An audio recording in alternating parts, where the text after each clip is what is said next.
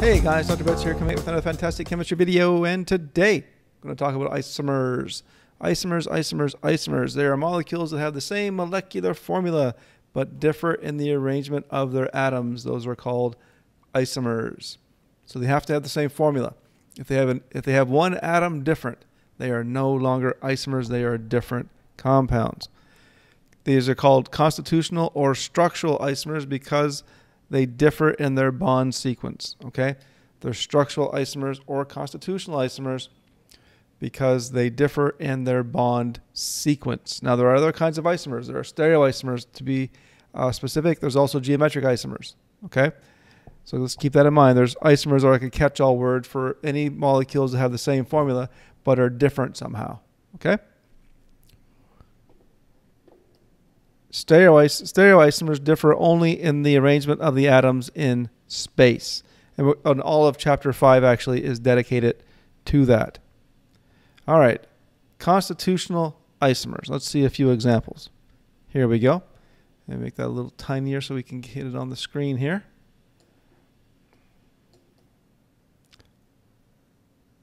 There we go.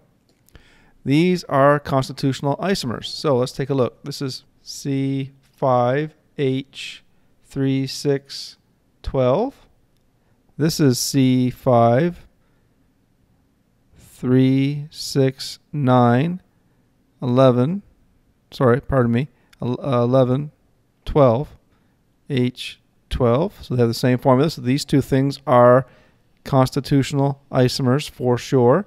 This one is C5H36912.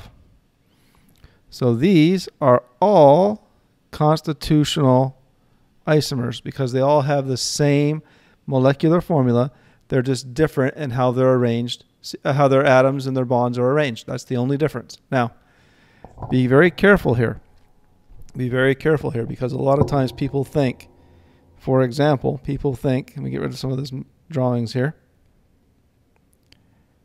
People think sometimes that just because you have a different arrangement, so for example, let's take this molecule. People sometimes think that this is a constitutional isomer.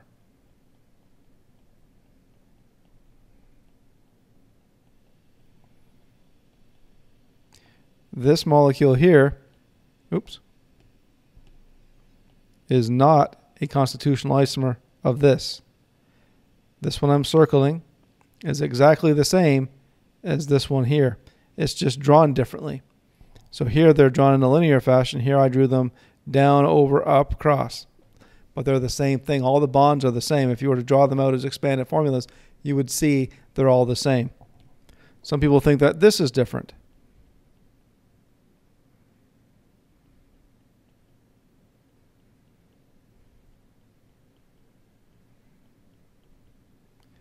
This molecule here is not different than this one. The one I'm circling and the one up top are exactly the same. They're just drawn slightly differently, but the bonds are all the same.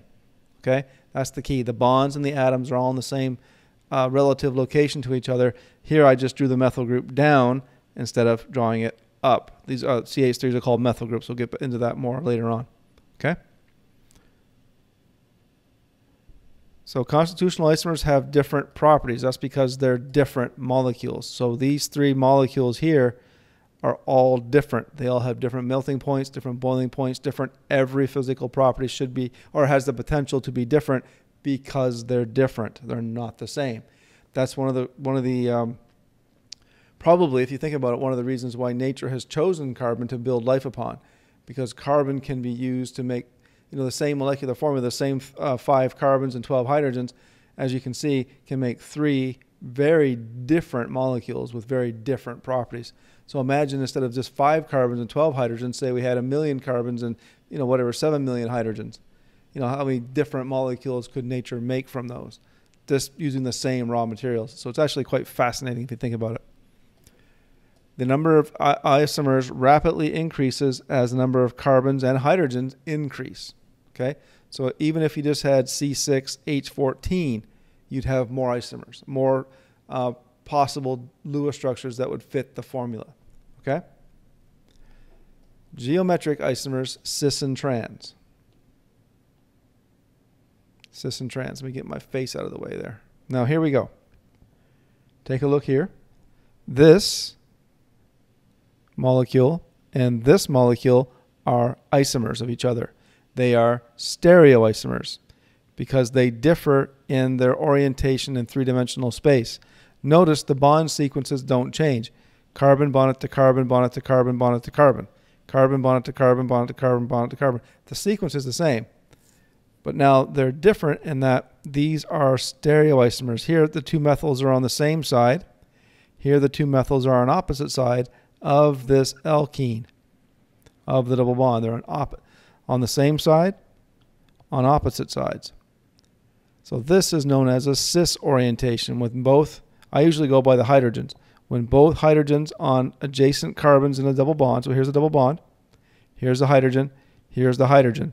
This is a cis orientation of the hydrogen. Remember, double bonds cannot freely rotate. So these hydrogens are stuck here unless you do something chemically to it. Here, the hydrogens on adjacent carbons of an alkene. So carbon, carbon, here's the alkene. One hydrogen's going up, one hydrogen's going down. This is trans. This is a trans orientation, okay? So let's do that again. Hydrogen bonded to a carbon, double bond to a carbon. The hydrogens are on the same side. They're both pointing, if you will, down. Pointing down. This is a cis orientation. Here the hydrogen's going down, double bond, hydrogen's going up. This is a trans orientation, okay?